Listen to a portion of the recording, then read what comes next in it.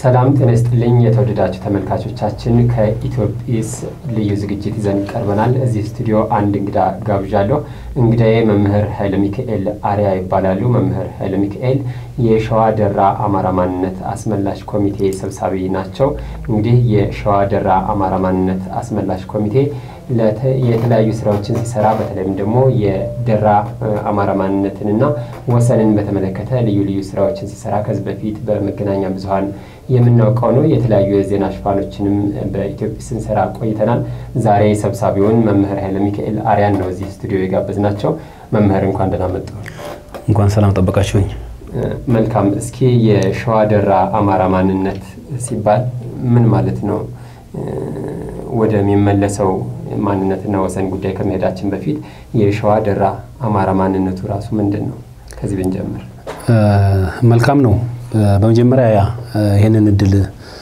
በማግኘቴ በወረዳችን ወይም ደግሞ በሸዋ ስም ልባዊ ምስጋናዬን አቀርባለሁ እንግዲህ የደራ አማራ ማንነት አስመላሽ ኮሚቴ የተቋቋመው ብዙ ፖለቲካዊ ኢኮኖሚያዊ ማህበራዊ ጉዳዮች ከፍተኛ ተጽዕኖ ሲደርስበት ከነበረበት ከ1984 ጀምሮ ጥያቄዎች ነበሩት ጥያቄዎች ምንድናቸው እኛ አማራ ነን በራሳችን ቋንቋ ለነዳኝ ይገባል የራሳችን ተወካይ ሊኖረን ይገባል የራሳችን መዋቅር ሊኖረን ይገባል የሚል ተደጋጋሚ ጥያቄዎች በሚነሱበት ሰዓት በዚህ በወቅቱ የነበረው የመሬት አከላለል ላይ ያው ስተቶች ተፈጥረዋል ያም ሆነህ ህዝቡ ወደ አማራ ክልል ወደ ኦሮሚያ ክልል በመካለሉ ብዙ ተጽዕኖች ደርሶበታል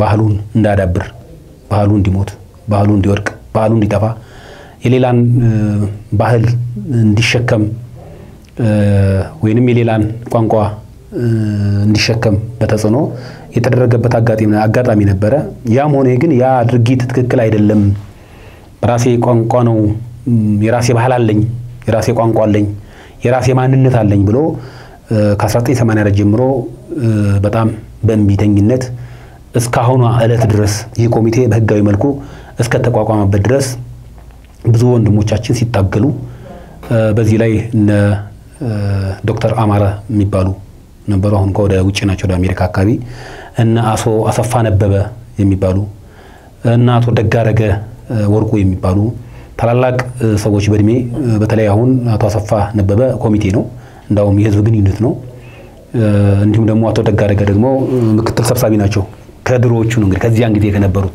ታላላቅ በእድሜ ከበ60ዎቹ አካባቢ ያሉ ናቸው እነዚህ አካላት ሌሎችም የሞቱም አሉ ይሄን ጥያቄ በማንሳታቸው የታሰሩ አሉ የተደበደቡ አሉ ብዙ ስቃይ የተገጠማቸው የደረሰባቸው ሰዎች አሉ ስለዚህ ከዚያን ጊዜ ጀምሮ እስካሁን ዕለት ድረስ ጥያቄዎችን በተደጋጋሚ ጠይቅ ነበር ከቀበሌ እስከ ፌደራል ድረስ ይሄ ጥያቄ እየጠየቀ መጥቷል ነገር ግን አሁን ምንድነው ይሄ ኮሚቴ ሊቋቋም የተፈለገበት ምክንያት ምንድነው በቃ ማንነት የከበርልኝ ብሎ የተነሳ ነው በቃ ከሊቅ እስከ ደቂቅ ከሴት እስከ ወንድ ከህፃናት እስከ አዋቂ በሙሉ በቋንቋችን ልንዳኝ ይገባል የራሳችን ቋንቋ የራሳችን ተወካይ ሊኖረን ይገባል ራሳችን ተወካይ ሆነን በምክር ቤት ከክልል ከወረዳ ምክር ቤት እስከ ፌደራል ምክር ቤት ድረስ ውክልና ሊኖረን ይገባል የሚል አቋም ይዞ የተነሳ ነው የህዝብ ጥያቄ አንግቦ የተነሳ ነው ህዝብ ይወከለው ነው እና ማንነት የደራ ማንነት አስመላሽ ኮሚቴ ይሄ ነው አነሳሱ በፖለቲካዊ ተጠቃሚ ስላልሆነ በማህበራዊ ተጠቃሚ ስላልሆነ በማንኛውም ረገድ ባለው በስርዓት በተለይ በኢሃዴግ ስርዓት ተጠቃሚ አልነበረም እንዳውም ተጨቋይ ነበር ተጽዕኖ ስለነበረበት ይሄ የወለደው ነው ይሄ ኮሚቴ እንግዲህ ስለዚህ እነኚህ አካባቢዎች ምናልባት በቀበሌ ምን ያህል እንደሆነ አንተን ትገልጻቸው ሆኖ ነገር ግን ከዚህ በፊት በአማራ ክልል በሚባለው ስር አሁን አማራ ክልል በተባለው ስር የነበሩ ናቸው ከዛ በኋላ ግን ህወሓት ኢህአዴግ ወደ ስልጣን ከመጣ በኋላ ወደ ኦሮሚያ የተካለሉና መልካም ምድሩን መሰረት አድርጎ ወደዛ የተካለሉ ነገር ግን ከቋንቋ አንፃር ለምሳሌ አማርኛ ተናጋሪዎች ናቸው ህፃናት ግን ትምህርት የሚሰጠው በአማርኛ እየተናገሩ ወይም በአማርኛ ፋቸውን ፈተው በኦሮሞኛ እንዲማሩ እየተገደዱ እንደሆነ አንድም ይህንን ኮሚቴ ለማቋቋም መንስኤ የሆነው እሱ እንደሆነ ከዚህ በፊት ስትገልጹ ሰምቻለሁና ከዛ በኋላ የተለያዩ እንቅስቃሴዎችን ስታደርጉ ነበር ለአማራ ክልል መንግስትም ለፌዴሬሽን ምክር ቤትም እንዲሁ በየደረጃው ለኦሮሚያ እሱ ሁኔታ ምን ላይ ደረሰ እስኪ ምናልባት አሁን ወደዛው ውስጥ ከመግባታችን በፊት እንደው ስለ ደራ አጭር የሆነች ግንዛቤ መስጠት ፈልጋለሁ ስለ ደራ ብዙዎች አሁን የማያውቁ ደራን አሁን ጎንደር ላይ ያለ ብለው የሚቆጥሩ አሉ ደራ ራሱ የሸዋን ደራ ደራ ማን ነው እና የሚጋጭባቸው አሉና ግልጽ የሸዋ ደራ ያልኩበት ምክንያት ምንድነው ሸዋ ደራ የሚባለው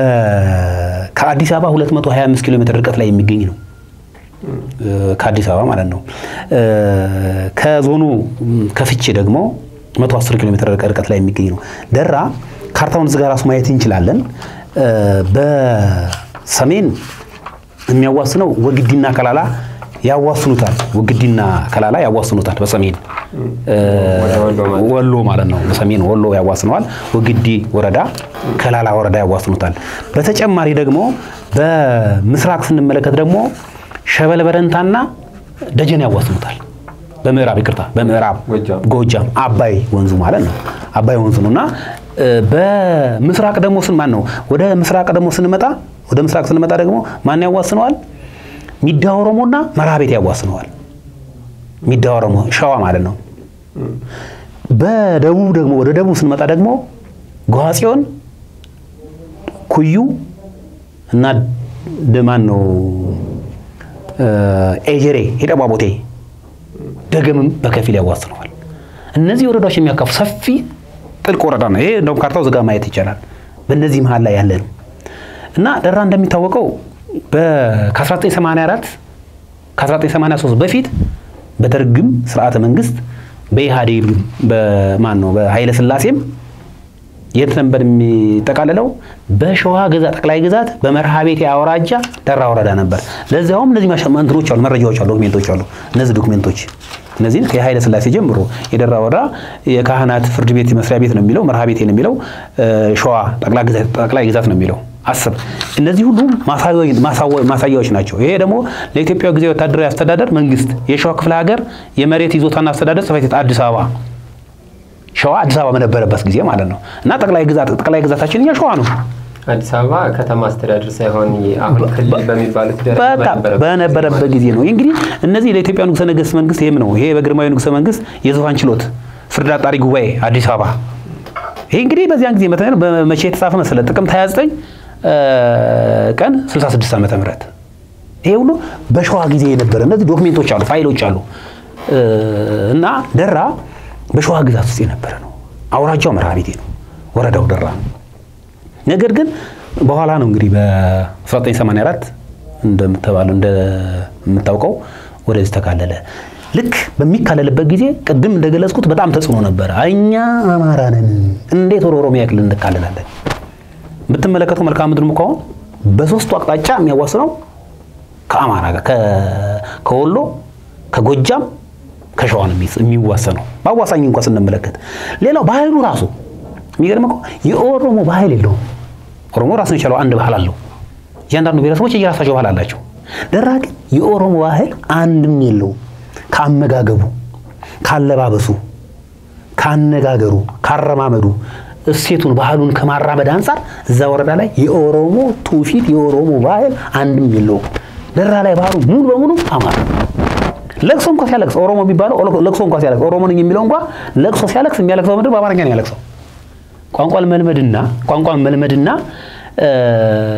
የባህል ይለያያል አይገናኝም ዘፈን ሲዘፈን በአማርኛ ነው ዘፈን ብዙ ባህላዊ ዘፈኖች አሉ ባህላዊ ሴቶች አሉ የሰርግ ባህል አለ ሐዘኑም አለ ማህበራዊ ክንዋኔዎች አሉ ደቦ አለ እና በተለያየ መልኩ ስትመለከተው የአማራ ወዝ የአማራ ባህል ሙሉ በሙሉ ያለው እስካሁን ድረስ ሊበረዝ ያልቻለ መሆኑ የሚታወቅ ነገር ነው። ስለዚህ ይሄ መሆኑን እየታወቀ ግን ያው ወደ ሰውናል። በዚህ አጋጣሚ በ1984 በጣም የሚገርም አንድ ደብዳቤ አለች። እንደው በ1984 እቺ ደብዳቤ ለሰሜን ሸዋ ዞን አካባቢ ኢሂድን ጽሕፈት ቤት ደብረ ብርሃን ቀን 24 11 1984 በ11ኛው ወር ማለት ነው። ምንድነው የራሳችን ኢሂድን አዴፓ ባዴን እያለ አሁን ራስ ብልጽግና ነው ብሎ ደግሞ ራሱን በቀየረበት የቀየረው አካል ማለት ነው። እና በዚያን ጊዜ ምንድነው የራሳችን ተወካይ ክፍለ ህዝብ ይኖረን ተብሎ ህዝቡ የጠየቀበት ደብዳቤ ነው። ድል ለህዝቡ አሰፋ ነበር የተባለ አሁን ኮሚቴ ነው እዚህ ላይ በዚያን ጊዜ ማለት ነው። ለማን ጻፈው? ለሰሜን ሸዋ። ስለዚህ በዚያን ጊዜ ጀምሮ ይሄ ጥያቄ ተነሳ። በኋላ ሲሄድ በቀን 25/01/2004 ለአቶ አለማዩ አቶምሳ ለኦሮሚያ ክልል መንግስት ፕሬዝዳንት አዲስ አበባ ቀጥታ ተጻፈ። የራሳችን ተወካይ ይኖረን፣ በራሳችን ቋንቋ እንማር፣ እንዳኝ። በተለይ አሁን በትምህርቱ ጉዳይ በትምህርት በሁለቱም ቋንቋ ይሰጣል። የሚበልጠው ግን የአማርኛው ተማሪ ነው የሚበልጠው። በሁለቱም ቋንቋ ይሰጣል በትምህርት ረገድ በትክክለኛው። ነገር ግን የትምህርት አሰጣጡ ግን ይለያያል። የኦሮምኛ ተማሪው በትክክለኛ በቂ መጽሐፍት አላቸው፣ በቂ መምህራኖች አላቸው፣ ብቁ የሆኑ መምህራኖች አሉ። አማርኛው መምህር ላይ ስትመጣ ደግሞ በቂ መምህራን የሉ፣ በቂ መጽሐፍት የሉ። ተማሪ አንድ ተማሪ የሚመድበው የኦሮሚያ ክልል ነው። የሚመጡት መምህራኖችም በጣም የሚገርም የሚመጡት መምህራኖች እንደው ለእግዚአብሔር ሰላምታ እንደምን አደረክ ብሎ መናገር የወንድ ማን ነው ተጸውዖ ራሱ የሴት አንቀጽና የወንድ አንቀጽ እንኳን መለየት የማይችል ሴቷን አንተ የሚል ወንዱን አንቺን የሚል መምህር ይመደብለታል። መምህሩ ቋንቋ ተምሮ ይወጣል። እዛ ወረዳ ላይ ቋንቋ ተምሮ ይወጣል። ተማሪው ግን ደንቁሮ ይቀራል።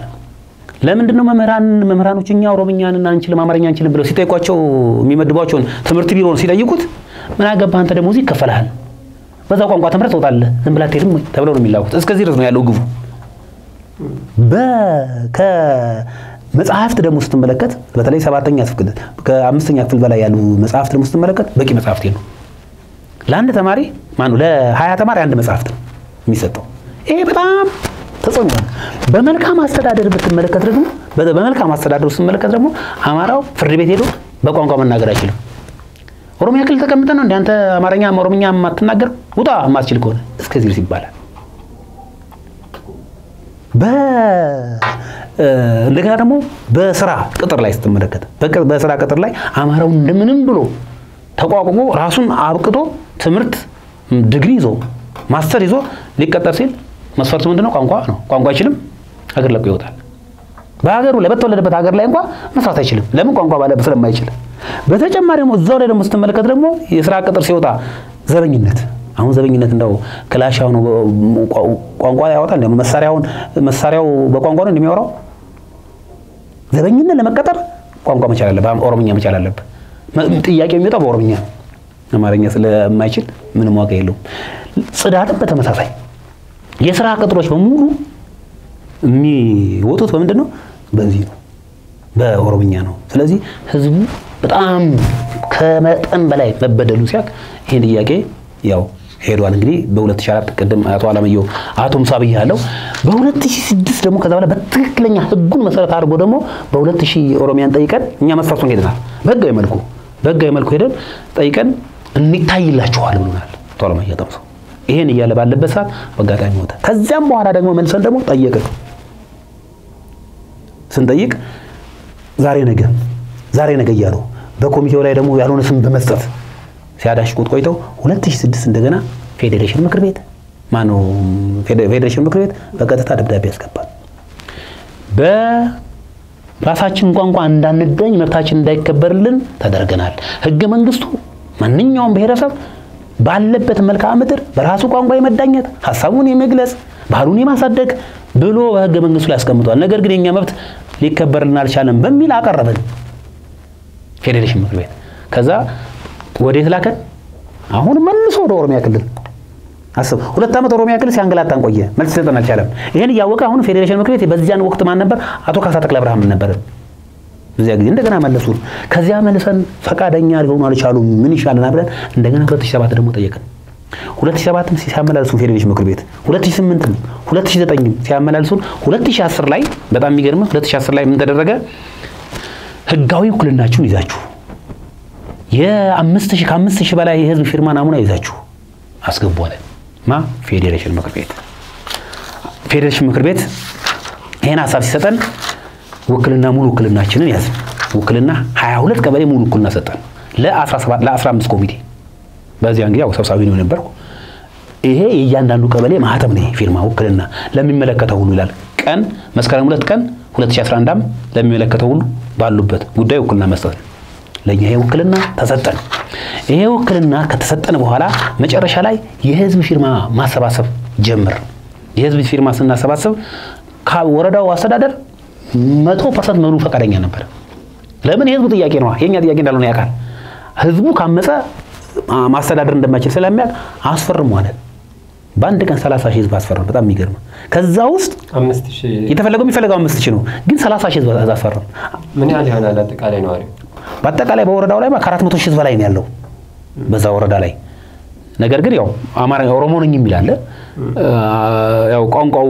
በትክክለኛው ጥናት ቢደረግ የኦሮሞ ወግ የለውም ባህልም የለውም እሴትም የለውም ይኖርኛ መብቱ ነው እኔ ኦሮሞ ነኝ ካለ አንድ ሰው ኦሮሞ ነኝ ካለ አናስገድድም ግን የአማራው መብት ግን ማክበር አለበት ኦሮሞ ነኝ የሚለው አካል የአማራው መብት ማክበር አለበት አማራው የኦሮሞ ተከባብረን የምንኖርባት ምድር እንጂ ጥቂት ግለሰቦች ጊዜ የከፈላቸው ሰዎች ጊዜ የገጠማቸው ሰዎች ብቻ ይሄን ማድረግ አይችሉም ስለዚህ ከዚህ አንፃር ይሄን አስፈርደም በኋላ ላይ ደግሞ ለእንቅስቃሴያችን ምቹ ይሆን ዘንድ ወረዳው የራስጌና የግርጌ ማህተም ሊያስቀርጽልን ይገባል በሚል አቋም ያዝ ኮሚቴው ይሄ ካልሆነ አካሄዳችን ሊበላሽ ይችላል ነገ ሊከዳን ይችላል በሚል ህዝቡን ያገር ሽማግሌ ያዝና የራስጌና የግርጌ ማህተም እንዲያስቀርጽ ጠየቅ ነው በዚህ መሰረት በቀን 2304 2011 በቁጥር 1374 ህዝባር 2011 ለፀሐይ አበበ የግል ኢንተርፕራይዝ ማተሚያ ጉንድ መስቀል ጉዳዩ ክብና የራስጌ ማህተም እንዲሰጥ መጠየቅን ይመለከታል ብሎ ወረዳው ፈቀደልን ግልባጭ ለአማራ ማንነት ጠያቂ ኮሚቴ የደራ ወረዳ አስተዳደር ጽፈት ቤት ይሄንን ደብዳቤ ሰጠን በዚህ መሰረት ምን አደረግን ጥያቄ ጠየቅን እንትን ማህተማችን አስቀረጽ በእጃችን ያዘ ከዛ በኋላ እንቅስቃሴያችን በእንዲህ ያደረግን ይያለን ይሄን ጥያቄ አሁን ቀደም ያልኩን ነገር 2011 ላይ የመጨረሻ ማለት ነው ብዙ ጊዜ ተደጋጋሚ ጠይቀን 2011 ላይ ጥቅምት 13 2011 ላይ ለኢፌዲሪ ፌዴሬሽን ምክር ቤት አፈጉባኤ ጽፈት ቤት አዲስ አበባ ደብዳቤ ያስገባል የመጨረሻው 2006 ማስገብተናል 2008 ማስገብተናል 2007 ማስገብተናል 2009 ማስገብተናል እነዚህ ደብዳቤ ስናስገባ ግን ለኦሮሚያ ክልል ለአፈጉባኤ ጽፈት ቤት ለኦሮሚያ ክልል ፕሬዝዳንት በተለይ በአሁኑ በተለይ የ2011 ላይ ለኦሮሚያ ክልል መንግስት ፕሬዝዳንት ጽፈት ቤት ለአቶ ለማ በነበሩበት ሰዓት የፈርሞ የተረከቡ ደብዳቤ አለ እዛው ላይ ደግሞ ለኦሮሚያ ክልል መንግስት አዴፓ ጽፈት ቤት ፈርሞ የተረከበናል በድጋሚ ደግሞ እዛው ላይ ጨፌ ኦሮሚያ ላይ ፈርሞ ተቀብለውናል ከዚህ ቀደም የተገበሩ ይሄንን ደብዳቤ አያይዘን 276 ገጽ የያዘ በቀን 13 2011 ዓ.ም ወይዘሮ አለማዝ የምትባል ይሄን ደብዳቤ ተረከቡን ይሄ ደብዳቤ ለመግባቱ ፌዴሬሽን ምክር ቤት በተለያየ ሚዲያም ያው ያመነ ነው ወይዘሮ ከሪያ ኢብራሂም የሚባሉትም የክልሉ የማነው የፌደራል አፈጉባኤውም የደራ ጥያቄ እንዳለ በትክክል አምነው ይናገራሉ ነገር ግን ማመንና ማስገባታችን ጥያቄያችን መጠየቃችን ብቻ ማውራቱ አይጠቅመንም ለኛ መልስ መስጠት ነው ስለዚህ ይሄ ሂደት በዚህ ላይ እንዳለ ግን በኮሚቴው ላይ የማሳደር ስራ ተፈጠረ ደግሞ በከየንን በህጋዊ መልኩ እየጠየቀ ያለው ህገ መንግስቱን መሰረት አድርጎ የሚጠይቀው የኮሚቴ እሱን ቆይተን እንመለስበትና አሁን የእናንተ መሰረታዊ ጥያቄ ምንድነው አማራ ወደሚባለው ክልል መጠቃለል ነው ወይስ የራሳችሁን ራስ ገዝ አስተዳደር ለመስረት ነው ምንድነው ዋናው ጥያቄያችሁ ኦሬዲ የኛ ጥያቄ በመጀመሪያ ስንጠይቅ የነበረው ጥያቄ የማንነታችን መብት ተከብሮ ራሳችን በራሳችን የምናስተዳድርበት መዋቅር እንዲፈቀድልን ነው ባለንበት መልክዓ ምድር ይሄ የወሰንን ጉዳይ በኋላ መንግስት ራሱ የሚያስተካክለው ስለሆነ እኛ ይሄንን በየህዝቡ ጉዳይ ነው ይሄን ህዝብ ነው የሚመልሰው የህዝቡ ጉዳይ ነው ይሄንን ህዝብ ሰጥቶን የምንጠይቀው ጥያቄ ይሄ ጥያቄ ነው እኛ ህዝብ የሚጠይቀው ጥያቄ ይሄ ነው የማንነታችን እንዲከበርልን ብሎ ነው የጠየቀው ህዝቡ ከጠየቀው ጥያቄ ውጪ በቋንቋችሁ ተከብረው እንቀጥል ከሆነ እንቀጥላለን ማንቀጥል በተመቸው አስተዳደር ቢያረጋችሁ እንግዲህ የለም በአማራ ወይም በፈለገው መልኩ በሚሆን ነገር ህዝቡ የጠየቀው ጥያቄ ነው ነገር ግን ይሄ ጉዳይ ግን ያካሄደን አላካሄደንም ላያስኬደን ይችላል ወደፊት አያስኬደንም ለምን አሁን ካለው መንፈስ ጋር እኛ እንዳው ቦክሱ እንዳው ብዙ ምሁራን ሁሉ ጠይቀን ነበር የወሰንና የማንነት ጉዳይ እንዲሆን ነበር የፈለግነው ነገር ግን ይሄ በዚህ ሁንት በሚል ነው ነገር ግን ሄዶ አሁን የወሰን ጉዳይ መምጣቱ አይቀርም የማይቀር ጉዳይ ስለሆነ ምክንያቱም የህዝቡ መልክዓ ምድሩ ባህሉ ቋንቋው በጋብቻም የሚዋሰነው ከጎጃም ከወሎ ከሸዋ ነው የሚዋሰነው ህዝቡ ራሱ በስነ ልቦናው አማራዊ ስነ ልቦና እንጂ ያለ ኦሮሞዊ ስነ ልቦና የለው ስለዚህ ከዚህ አንፃር እኛ የህዝቡን ጥያቄ ይዘን ነው ነገጧት ህዝቡ የሰጠንን ጥያቄ ተጠን ሌላ ብናረግ ሌላ ጥያቄ ሊፈጠር ስለሚችል ሊያስጠይቀን ስለሚችል ማለት ነው በህዝቡ ጥያቄ መሰረት ነው ይሄ ጥያቄው ነገር ግን አሁን ባለንበት መንገድ ላይ ከሆነ ግን የወሰን ጥያቄ ሄዶ መጠየቁ አይቀርም ሄዶ ምክንያቱም ይሄ ሸዋ ጉዳይ ሁሉም አካል እየጠየቀው ጉዳይ አይደለም የደራ ጉዳይ አይደለም አዲስ አበባ ራሷ የአዲስ አበባ ነች እየተባለ ነው የርስቶች በትክክለኛ በቀደመው አገዛዝ ስርዓት ከመጣ በደረደራ በሸዋ ግዛት ነው ያለው ምንም ይሄው ቅድም ሳሳይ ነበርኩ መረጃዎቹ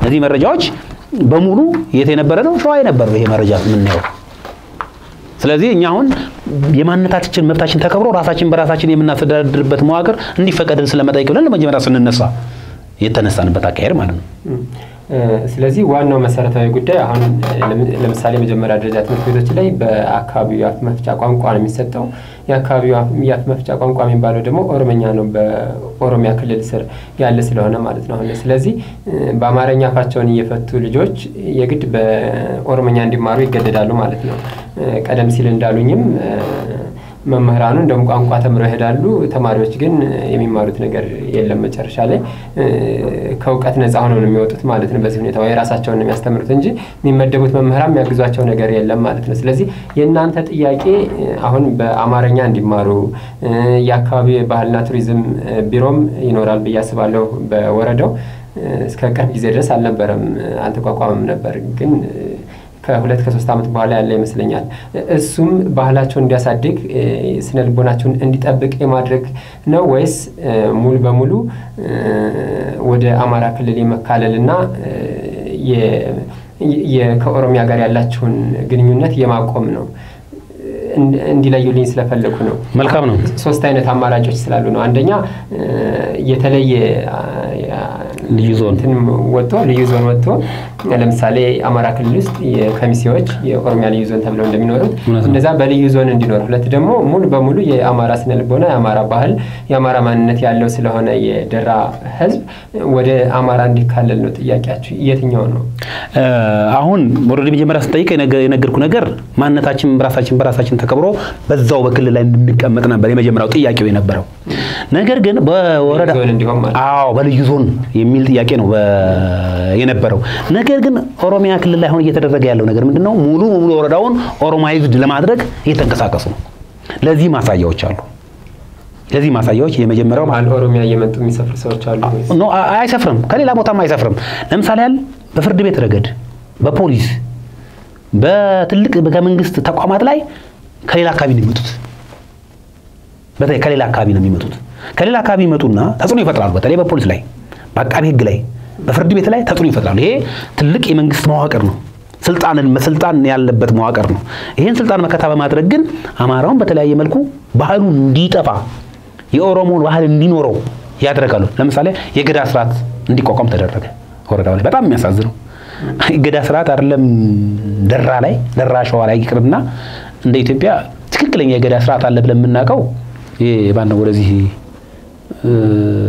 ማን ነው የሚባለው ቦረና ነው ጉጂ ቦረና ነው በትክክለኛ የገዳ ስርዓት በትክክለኛ ተብሎ የሚታወቀው እንደ ኢትዮጵያ ማለት ነው ከዚያ ውጪ ግን ሸዋ ላይ የገዳ ስርዓት ብትል እንደው ራስን ማታለል መሸወር ነው እንደው የቃቃ ጫዋታ ነው ነገር ግን ይሄን ኮሚቴ ለማዳከም ሲሉ የኦሮሞን የበላይነት ለማንሰራፋት እንዴት ብለው ነው የሚያስረዱት ህዝቡ ይገባዋል አሁን ምን ህዝቡ ማን እንዴት ይገባዋል አይቀበልም እንደውም አሁን ባለፈው ጥር 24 ላይ ማለት አይቀበልም ብቻ ሳይሆን አሁን ገዳ ማለት የኦሮሞ ባህላዊ ስርዓት እንደሆነ እንደዚህ ራሱ ያውቃል ህዝቡ ይሄንን የኦሮሞ ስርዓት ባህልን መሆኑን ይሄን ራሱ አያውቀውም ህዝቡ ራሱ ገዳ የሚባለው ስሙን ራሱ በቅርብ ጊዜ ነው የሰማው አሁን እኔ የምነግርህ በታሪክ ስለማቅ ነው በታሪክም ስለተማርኩት ነው የምነግርህ ነገር ግን አካባቢው ራሱ ገዳ ማለት ምን ማለት ነው ምንድነው ይላል ነገር ግን እንዲህ ነው ሲሏቸው ይሄማ ባዕድ አምልኮ አይደለም ወይ ይሄ እኮ ባዕድ አምልኮ ነው ድሮ አባቶቻችን ጣዖት ሲያመልኩ ነበር ይሄንን እኮ በየወንዙ ይሄዱ ሲለማመኑ ነበር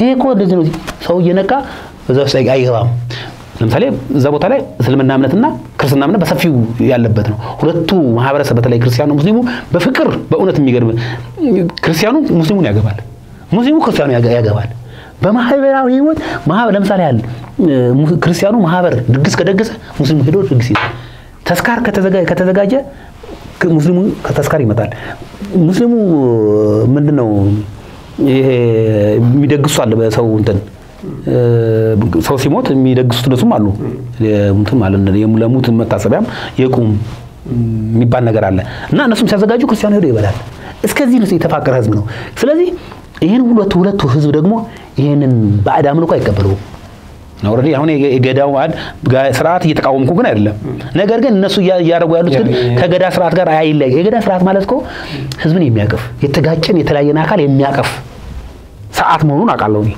በትክክለኛው በማቀው ነገር ግን እነሱ ደግሞ ክርስቲያኑ ከሙስሊሙ ሙስሊሙን ከክርስቲያኑ ኦሮሞን ከማራው ለመለያየት ነው ይሄ ኮሚቴ ተዋቀረው ህዝቡ እየጠየቀ ያለው መብት ይከበርልኝ ያለው ስለዚህ ልክ እንደዚህ ሲቋቋም ጸረ ኦሮሞ ናቸው ኦሮሞን ለማጥፋት ነው በሚል ይሄን በዚህ ኮሚቴ ላይ የማስተዳደር ስራ ተደረገ እና አሁን እኛ እየፈለግን ያለነው ነገር ጥያቄ ምንድነው መንግስት መጀመሪያ በመጠየቀው ጥያቄ መሰረት መፍትያችንን መልሳችን ይስጠን የመጀመሪያ በጠየቀው ጥያቄ መሰረት እቺኛው ጥያቄ ጠይቀችው ህዝቡ የጠየቀው ጥያቄ ነው ከዛ በኋላ ደግሞ በመንቀጥለው እንቀጥላለን ህዝቡ ግን ይሄንን የገዳ ስርዓት የምትለው አይቀበልም ላለ መቀበሉ መስፈርት አለኝ ምንድነው ምክንያቴ በጥር 24 2012 ዓ.ም የገዳ ስርዓት ብለው አዘጋጁ ፕሮግራም የሚገርም እንደው 50 ሰው አልተገኘላችሁ አስብ ከ400 ሺህ ህዝብ በላይ ባለባት ወረዳ ኦሮሞ ነው ደራ ኦሮሞ ነው በሚሉበት ብለው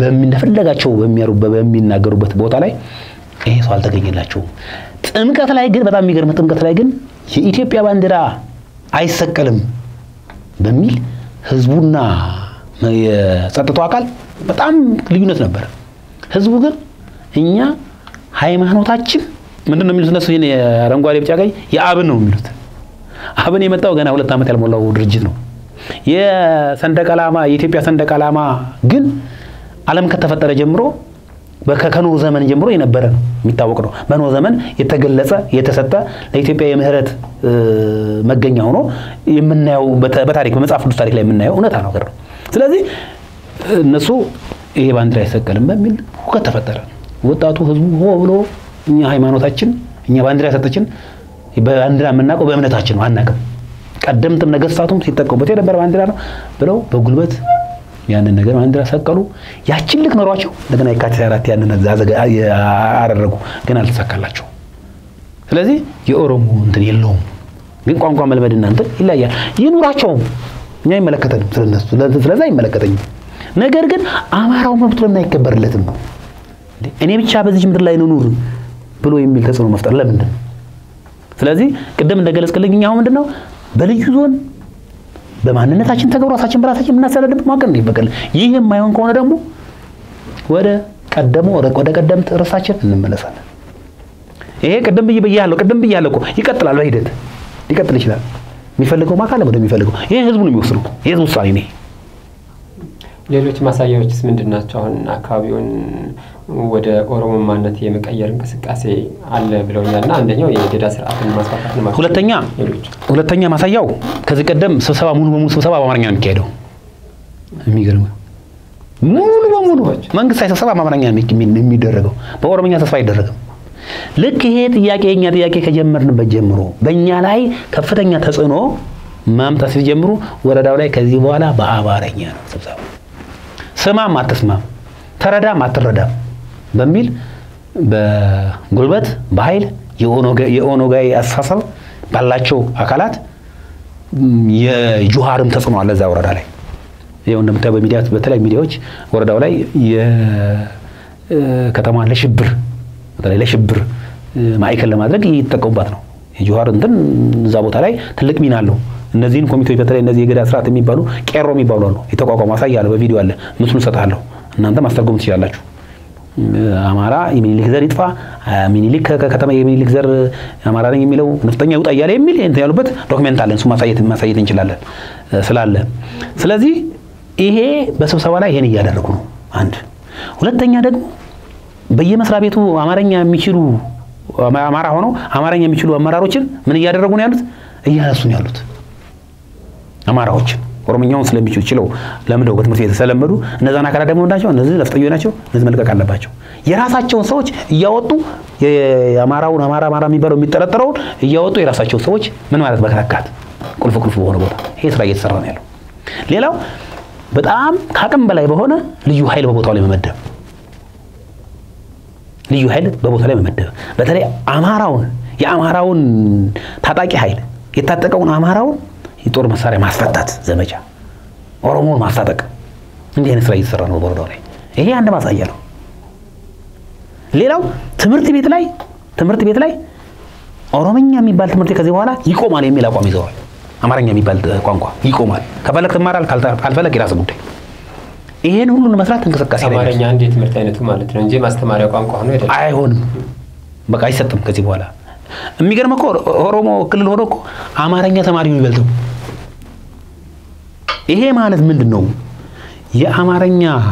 አማራው በጣም በላጭ ነው ብዙ ነው ኦሮሞኛውም እኮ አይፈልገውም የኦሮሞኛ ተማሪ ምትለው አይፈልገውም ይሄ ነው ኦሮሞ ሆኖ አማርኛውን የሚማሩት ብዙ ጓደኞቻችን አሉ ኦሮሞ ሆኖ ከኛ ጋር ጨርሰሎች እኔ ትዝለኛ 87 እና 88 ገና እንደመጣ ኦሮሞኛ ስንማር እንደ ቋንቋ ስንማር አንማርም ብለን ያመጽንበት ጊዜ ሁሉ ነበር እንደዚህ ሁሉ ደግሞ ሌሎች ደግሞ ኦሮሞኛ ተማሪዎች እኛ ማንማርም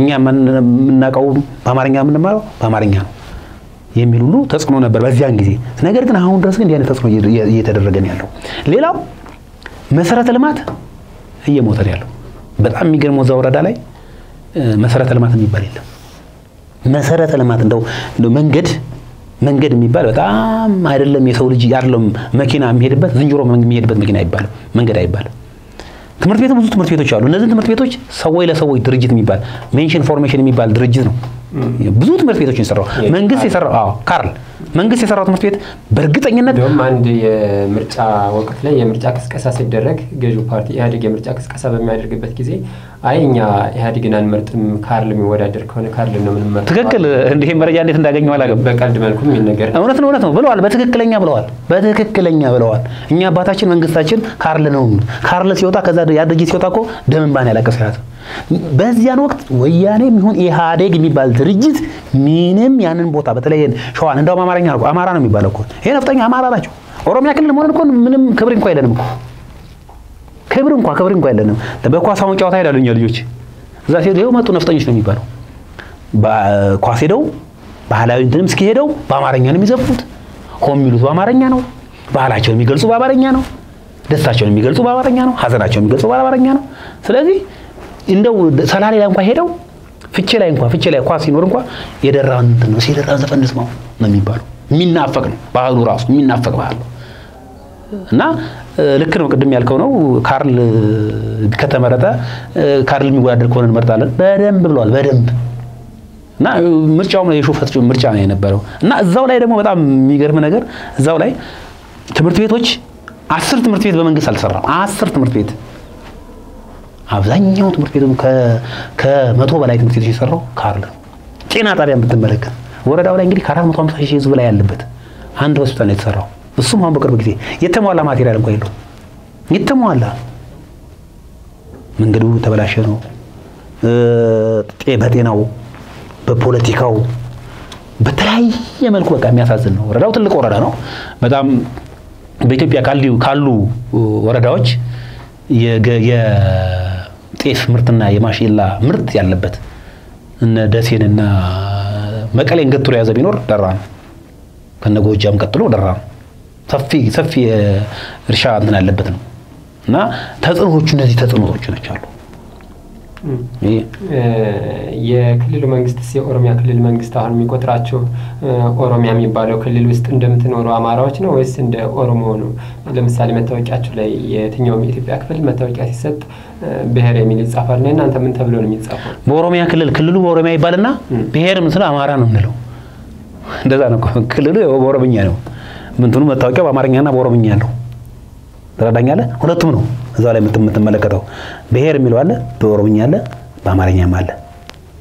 ዜግነት አለ በአማርኛም አለ በኦሮምኛ አለ። ስም አለ በአማርኛ አለ በኦሮምኛ አለ። እንደዚህ ያለ ከዛላ ብሔር ላይ ስትመጣ ማን ነው የምለው? እኔ ኮንኩ አማራ ነው የምለው። ሌላው ኮንም እንደዚሁ በእንዲህ አይነት መልኩ ነው እዛው ኦሮሚያ ውስጥ ያውቃል እኮ እሱ። እዛ ቦታ ላይ እኮ አማራ መሆኑን ወረዳው እኮ ጠንቅቆ በደንብ ያውቃል። ነገር ግን የደራ ጉዳይ እኛውን እየተገዳደርን ያለ ነው እኛ ነን። በቃ ሰው እየሞተብንም ያለው እየታሰሩብንም ያሉት እኛ ነን። አሁን በደንብ አድርገን ወጥተን ያዝነው ወረዳው እኮ ያን ነው። ይሄንን ኮሚቴ ግን ለማጥፋት የማያደርገው የማይፈነቅለው ድንጋይ የለም። እኛውን ተሰደን ያለ ነው። እኛውን በስደት ላይ ነው ያለሁት። ኮሚቴዎቼ በሙሉ በስደት ላይ ነው ያለ ነው።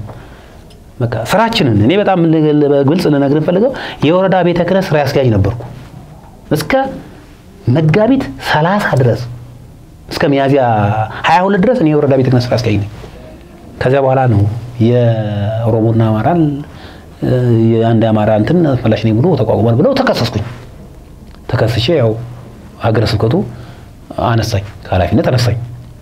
ወረዴ እኔ የህዝብ ጥያቄ ነው ህዝቡ ክልና ሰጥቶኛል። የወከለኝን ህዝብ ጉዳይ ትቼ እነሱ ይሄን ስላደረጉ በዚህ ቤተክርስቲያን ውስጥ የመንግስት ጫና ነበረበት ማለት ነው። አዎ ጋር ነው የኔ ማሳያ ነው እኮ ለሌላው እንኳን ትሄድ እኔ ወረዳ ቤተ ክህነት ነው እኔ ህዝብ ወከለኝ። ደግሞ በቤተ ክህነትም በቤተክርስቲያንም ስትመለከት እኩልነት ነው። እኛም እኩልነት ጠየቅነው። በቃ ተበድያለሁ ሲል አንድ ህዝብ መብቴን አስከብርልኝ ብሎ ሲያስቀምጥ እኔ እኮ ሃይማኖት መሪ ቢሆንም እዛ ቦታ ላይ ስቀበጥ እኩልነት እንዲሰፍን እንጂ የምመራው ህዝብ እንዲበደል አይደለም። አንደኛው የበላይነት ሊኖረው አንዱ የበታችነት ሊኖረው አይደለም። በእኩልነት ኦሮሞም ይኖር አማራም ይኖር አፋርም ይኖር ትግሬም ይኖር ወዘተ ማንኛውም ብሔረሰብ ይኖር እኩል መብት አለው። ሃይማኖት የሚያዘው ይሄ ነው። ህገ መንግስቱም በወረቀት ይሄን ነው የሚለው፣ በተግባር ግን አያሳይም። ስለዚህ ይሄን ደግሞ በፊት ለፊት ማለፋለት ከሆነ ይሄን በፊት ለፊት ማለታገል ከሆነ የኔ ሃይማኖት መሪ ሳልሆን ተመሪ ልሆን ነው።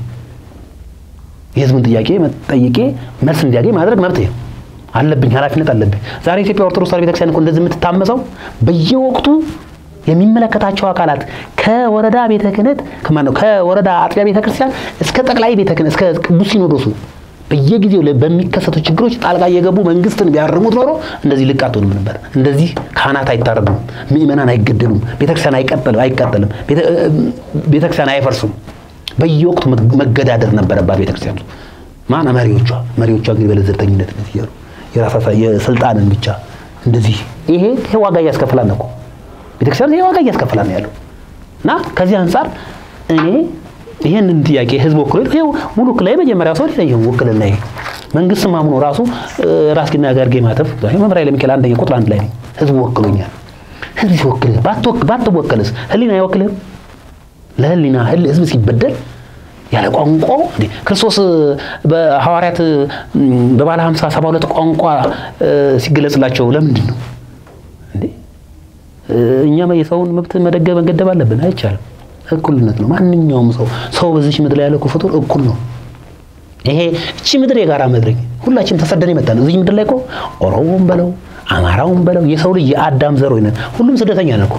የኔ ነው የከሌ ነው ከየት አባቱ አምጡ? ማንም ከየትም አላመጣ። ማንም ከየትም አላመጣ። የጋራ ምድር ነች እቺ፣ ርስታችን ነች የተሰጠችን።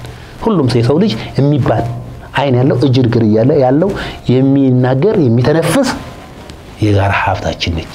በዚች በጋራ ሀብታችን ደግሞ ባለን ቋንቋችን ባለን ባህላችን በጋራ ተከባብረን መኖር መብት አለ። ስለዚህ እዚህ ቦታ ላይ እኔ ያው ታግጃለሁ። ምን ካላፊነት አወረዱኝ ችግር የለውም። እኔ ካላፊነት ደሞዜ እንደተጠበቀ በደረጃ ደሞዜ እንደተጠበቀ ስንሰራት አደረኩ። ለምንድን ነው ህዝብ ፊት ልቅረብና ተሳስቼ ከሆነ ታረማለሁ፣ አጥፍቼ ከሆነ አስተካክላለሁ። ነገር ግን የመብት ጥያቄ ጠየቅ ተብዬ ግን በዚህ ከሆነ አልቀበለውም። ኃላፊነትን የተደረገው ነገር ኃላፊነት እኔም ይግባኝም አልኩም። ከዛ በኋላ እኔም በሌላ ልክ ከስልጣን ከወረድኩ በኋላ በሌላ መፈለግ ጀመረ። ሀገር ለቅቄ ወጣሁ። ተሰድጄ ነው የምኖረው። ጽድቅ ያለ ያበላኛል፣ ጽድቅ ያለ ያለብሰኛል፣ ያጠጣኛል። የአማራን ትግል የሚሉ ሰዎች እና እኔ ብቻ ሳልሆን ወንድሞቼ ጓደኞቼ ኮሚቴው ተሰደው ስንት ጊዜ ታስረዋል። ከማይከላዊ ከሰኔ 15 ጀምሮ ሰኔ 15 አንድ ክስተት አለ አማራን ወደ ኋላ የገተተ ክስተት። በዚያን ጊዜ የኛ ልጆች አሁን ከሰኔ 15 ጋር አላችሁ ያለባችሁ ብለው ታስረው ነበር። እና በበረታ የሚባሉ ነስለሽ ያበረ የሚባሉ ነዝና ወደ 6 ልጆች ታስረውብን ከመጨረሻ ላይ የሚጨበጥ የሚዳሰስ እንግዲህ አብዛኛው አርሶ አደር ናቸው እንኳን እንደዛ አይነት አለም ሄደው ደብረ ባህር ዳር ሄደው አመጽ ለማንሳት እንደው እርሻውን ቆፍረው ምን ብለው እንደዚህ ጆሮ የሚኖሩ ሰው ናቸው። እነዚህ እንግዲህ ከሰኔ 15 ጋር ያገናኟቸው። ስለዚህ ይሄ ሁሉ በደል እየበዛበት በእኛ ላይ ታድነን እንድንያዝ እንድንታሰር የሚገርም እኔ አዲስ አበባ በአመት የገባው አዲስ አበባ ያ ምንድነው ያው እዚህ አብዛኛው የሚነሱም ስለሆነ ብዙዎችም ስለሚመጡ እንጠቆም ቻል እንያዛለን። ያልሆነ ቦታ የአማራን ትግል ጀምረን ያልሆነ ቦታ ብንደረግ አስቸጋሪ ነው የሚሆነው። ስለዚህ ተጽኖት አለ። ፖለቲካ ሃይማኖት ገብቷል። ቆየ ከገባኩ ወያኔ ስገባ አብሮ ገባ። የሃይማኖት ፖለቲካ ወያኔ ስገባ አብሮ ይገባው። በቅርቡ ደግሞ አመራሮቻችሁ ታስረው ነበርና ፍርድ ቤትም ለሳምንት ለሚጠጋ ጊዜ ያህል እንዳልቀረቡ ለምንድነው የማይቀርቡት ብለው ቤተሰቦቻቸው ሲጠይቁ ለስልጣን ይፈልጋሉ መንግስት ለሰለጥናቸው ነው የሚል መረጃ ይሰጣቸው እንደነበር እየሰማን ነበርና አሁን ተፈተዋል ወይ ምን ደረጃ ላይ ነው ያለው? ልክ ነው። ኮሚቴዎችን አስረዋቸው ነበር። የሚገርመው እንደዚህ ኮሚቴ 3 ጊዜ ነው ታሰሩት። እኛ ምንድነው የተወሰነው ኮሚቴ ውጪ ነው ያለው።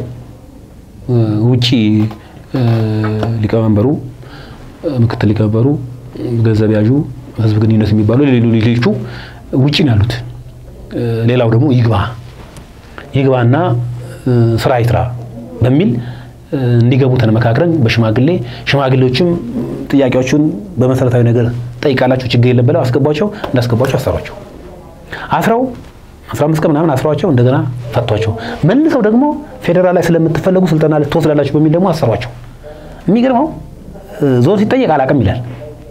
ወረዳ አስተዳደርም ሲጠየቅ አላቀም ይላል። እና ማን ነው ፖሊስ ነው ያሰረው? ፖሊስ ደግሞ ሲጠየቅ ከፌደራል ነው። ወረዳ የማያውቀው እንትን ወረዳ ማን ነው የሚመራው? ምንም እጽዋትና እንስሳ አይመራም። ሰው እንዲመራ ተቀመጠው። ግን አላቀም አለ። ሲታሰሩ አንድ ሰው ሲታሰር እኮ ማወቅ አለበት። ለምን ታሰረ? የታሰረበት ምክንያት ምንድነው? እዚህ እንግዲህ በፖለቲካ ብለው ነው ምንድነው አብን ነው የሚሏቸው። እንደሆነ ያብን መከራው ነው በጣም ይገርመኛል። ደግሞ መተዳደሪያ ደንባችን ላይ ምንድነው የሚለው? ከየትኛውም ይሄ ወሰንና የማንነት አስመላሽ ኮሚቴ የየትኛውም ፖለቲካ ፓርቲ መግባት የለበትም። ለሳን ሲሏቸው ግን እነሱ አብን ቢሆን መታሰር አለበት ማለታቸው ነው። ያ ማለት ነው ህጋዊ ድርጅት ነው እና በነሱ ልክ ነው። ምክንያቱም የሚገዳደራቸው እንደሚያሸንፋቸው ያውቃሉ። በህዝብ ዘንድ ተቀባይነት እንዳለው ያውቃሉ። ለምሳሌ ባላደራ አብን ኦነግ እነዚህ በህዝብ ዘንድ ተቀባይነት አላቸው ብለው የሚያምኑ ስጋት አላቸው። በተለይ አሁን ያለው ፓርቲ የብልጽግና ፓርቲ ያምናል። ስለዚህ ምንድነው እነዚህን አካላት አሳዶ እንትን ማለት ነው። እንግዲህ በተረጣሪ ግን አይደለም ይሄ ኮሚቴ የማንነት አስመላሽ ኮሚቴ የየትኛው ፖለቲካ ፓርቲ አባል አይደለም። ግን መሆን ይችላል። እኛ ምንድነው ምክንያት እንዳይፈጠር ምክንያቶችን እየፈጠሩብን እንዳያስቸግሩ በሚል ግን ገድበነዋል። በመተዳደሪያ ደንባችን ላይ ማለት ነው። በዚህ መተዳደሪያ ደንብ ላይ ያለ ስለዚህ አሰሯቸው አሰሯቸው። ከዛ በኋላ እኛም በሚዲያ ጮህን ተጫጫዋን። እናንተም ያው ባላችሁ አቅም ተጫጫዋችሁ። ሁሉ ሚዲያው ተጫጫዋለን። ተፈቱ። አሁን ይሄ ማለት ምንድነው? ልጆቹ በዚህ በምርጫው ላይ ተጽዕኖ ይፈጥራሉ የሚል ስጋት ስላላቸው ተጽዕኖ ስላላቸው ነው። እና አሁንም ነገ ጧትም ለማሰር ምንም የሚያገዳግታቸው የለም። ስለዚህ እኔ በዚሁ አጋጣሚ መግለጽ እንፈልገው ነገር ምንድነው? የሚመለከተው የመንግስት አካላት በአገር ውስጥም ይሁን ያለው በውጪም በተለይ የብልጽግና ፓርቲ የሚለው አካል ለውጥ አምጥቻለሁ ወደት አምጥቻለሁ ስለ አንድነት ሰብካለሁ የሚለው አካል በደራ ማንነት አስመላሽ ኮሚቴ ላይ እየተፈጸመ ያለውን ግፍና በደል ያቁም እንዲያስቆምልን እንለምናለን። ሌላው ደግሞ ተጨማሪ ደግሞ በሌሎችም አሉ። አሁን በዚሁ አጋጣሚ ወደፊት ልሰሙት ይችላልላችሁ የደራ አማራ ማንነት አስመላሽ ኮሚቴ የወልቃይት አማራ ማንነት አስመላሽ ኮሚቴ የመተከል የራያ በጋራ ጥምረት ለመስራት የሆነ ፕሮግራም ጀምረናል አሁን እዚህ በዚህ ላይ ብዙ እንዲህ ነው ምልህ ነገር አይኖርም በቅርብ ጊዜ ግን ያው ጥምረት እንደምንፈጥር የጋራ ትግል የአማራ ትግል አድርገን በአማራ ውስጥ ብቻም ሳይሆን በሌሎች በተለያየ አካባቢ በአዲስ አበባ ለሚኖሩ አማራ በወለጋ ለሚኖሩ አማራ በባሌ በተለያዩ ክፍለ ሀገራት ለሚገኙ ማንኛውም ብሔር አማራ የሚሆን ማንኛውም በተለይ አማራው በጋራ ለመታገል ያው ፕሮግራሞችን ይዘናል በዚህ አጋጣሚ ማለት ነው ጥያቄዎችን በተለያየ ደረጃ ያቀርባችሁ ነው ለክልሎችም ለፌደራሉም ለፌደሬሽን ምክር ቤቶች ለሌሎችም የመንግስት አካላት ነገር ግን እስካሁን የተሰጠው ምላሽ አጥጋቢ እንዳልሆነ ነው እየተረዳሁ ያለው እውነት ነው ከሐሳባችሁ ስለዚህ የቀጣይ እቅዳችሁ ምንድነው በርግጥ አሁን ያሉኝ ከነ መተከል ራያ ወልቃይት ጋር በጥምረት ሆኖ መስራቱ እንደ አንድ እቅድ የሚያዝ ጉዳይ ነው ግን በስትራቴጂ ደረጃ ያስቀመጣችኋቸው ዋና ነጥቦች ምንድናቸው በቀጣይ መፍትሄ እንዲሰጠው ከማድረግ አንፃር መልካም ነው ችግሩስ በፊት ከነበረው እየቀለለ ነው እየከበደ ነው የመጣው ምናልባትም አሁን ጠቅላይ ሚኒስትር አብይ አህመድ ወደ ስልጣን ከመጡ በኋላ ያለው እንቅስቃሴ ምንድነው እየከበደ ነው ወይስ እየቀለለ ነው የመጣው ከበፊቱ በተለየ መልኩ እኔ ይሄን ጥያቄ እንደው መጠየቅህ ጥሩ ሆኖ ግን የሚያሳዝነኝ ነገር አለ እኔ መለስ ዜናዊ እና ጠቅላይ ሚኒስትር አብይን እኔ እኩል አላያቸው ማላይበት የራሴ መስፈርት አለ አንደኛ መቼም እንደምታውቀው የኢትዮጵያ ህዝብ አጨብጭቦ ምንነቱን ባላወቀው በማያውቀው እንደው ነፃነት መጣለይ ብሎ ልክ የሆሳና ዕለት ጌታን ያመሰገነ ህዝብ በኋላ ይሰቀል እንዳለው አሁንም የኢትዮጵያ ህዝብ በአብይን ሆ የነበረው ዛሬ አሁን በሌላ ነገር እያየን ያለው ምንድነው እኔ ጠቅላይ ሚኒስትር መለስ ዜናዊ ጋር የመግባት እድሉ ነበረኝ ይሄን ጥያቄ ይዘን ገብተናልኛ በዚያን ጊዜ ማለት ነው ፊት ለፊት ገብተናል የሚገርመው ግን እኔ መልስ መቼም እሳቸው ሞተዋል ስራው ወሳዩ ምንም ይሁን ደግም ይሁን መጥፎ ናቸው አልልም እኔ አሁን ደግ ነው መጥፎ ነው አልልም እኔ ሰውን እንትን ማመረምርበት ተሌለኝ ድረስ ነገር ግን ያው በተከሰተ በኢህአዴግ በሰራቸው ስራ አሁን እኔ መለስን ለብቻ ነቅሶ ማውጣት ብዙ አይታየኝም ከመለስ ጋር አብሮ ሲያጨበጭብ የነበረ አብሮ እሱ አንድ እንትን ነው ፊት ለፊት ላይ ያለ ሰው ነው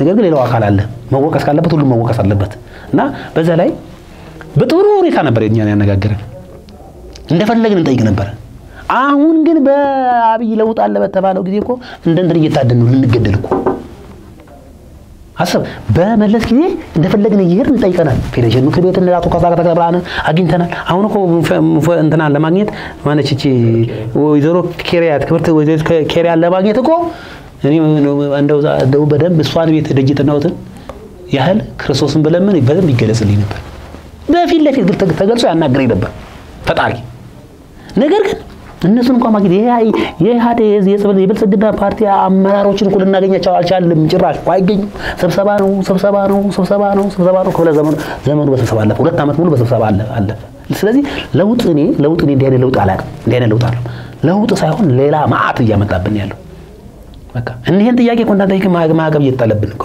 ብቻ ግን በቃ ችግር የለም እንዲላ ስብሰባ ላይ ይጨርሱላችሁ እንዲህ ምላሳቸው ቅቤ ነው ከምላስ ጀርባ ግን ሰይፍ አለ ታደናለና አይገናኝም በዚህ በጣም ተጽዕኖ እየበዛብን እንደውም እኛ ነው ተሻለ ብለን እኮ ብድግ ብለን ተነሳን እኮ በቃ ጥሩ ነገር ለውጥ መጣለን ብለን እኮ ይሄን አንግበን ዶሲያችንን አንግበን ጥያቄያችንን በነጻነት ግን እግዚአብሔር አውጥቶናል በሰይፍ አለ መበላታችን እግዚአብሔር ጠብቆናል ስለዚህ እኔ በዛን ጊዜ የነበረው እንትን ነው ለነገሩ እኮ ይቅርታ ግልኝና የዶሮ ኢህአዴግ እኮ አትንካው ካለካው እኮ እንደውም አክብሮ ይዛል እንደፈለከ ነው የምትፈልገው ቦታ ላይ ያረጋጋል ይሄ እኮ አትንካው ማለት አሜን በየተገዛው ማለት በቃ አሁን ያንገዛም ጥያቄ ያለ ፍላጎታችን ያንተዳደርም ጥያቄ ያነሳቸው ስለሆነ ነው ይኸውልህ ያንንም እየጠየቅን ነው ተረዳኛለህ አሁን እኮ አሁን ባለው ስርዓት ላይ እኮ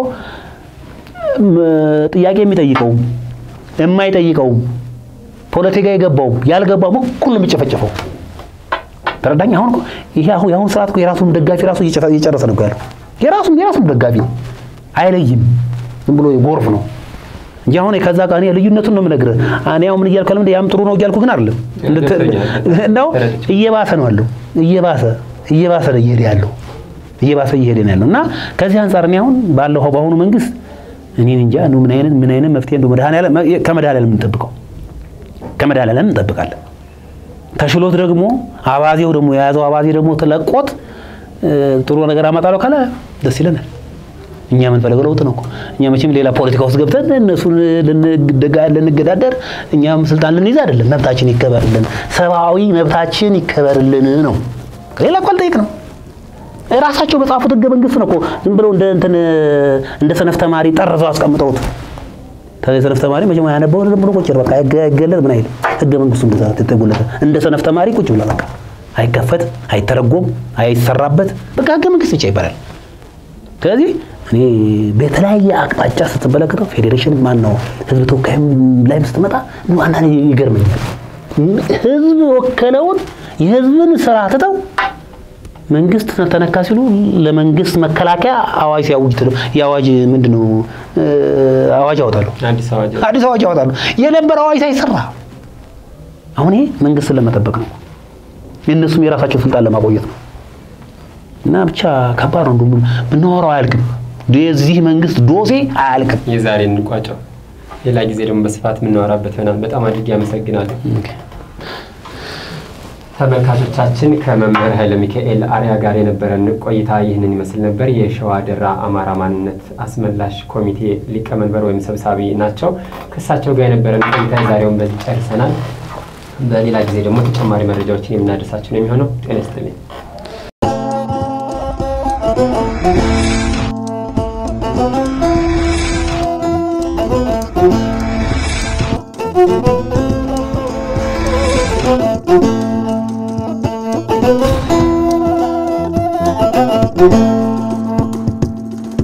Thank you.